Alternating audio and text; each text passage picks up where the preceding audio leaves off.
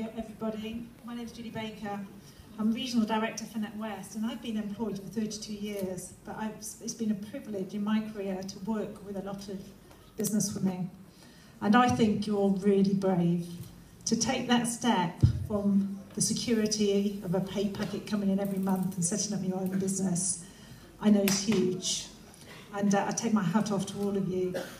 I see a lot of belief and feel a lot of belief in this room. You all believe in yourselves, and I know sometimes you doubt yourselves, but to be successful, you just have to have that confidence, and it's in bucket loads tonight, so well done to you all. I'd also like to congratulate you all for following your dream.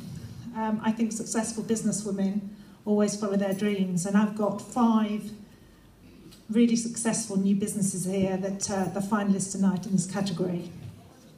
So I'm going to introduce you to the finalists now. We have Gill Eye Care.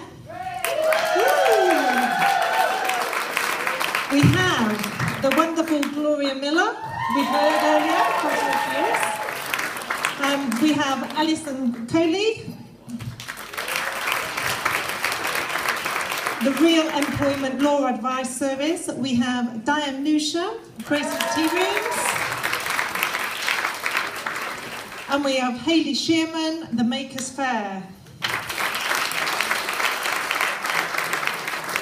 I'm delighted to announce that the New Business Award, the Venus, goes to Gill.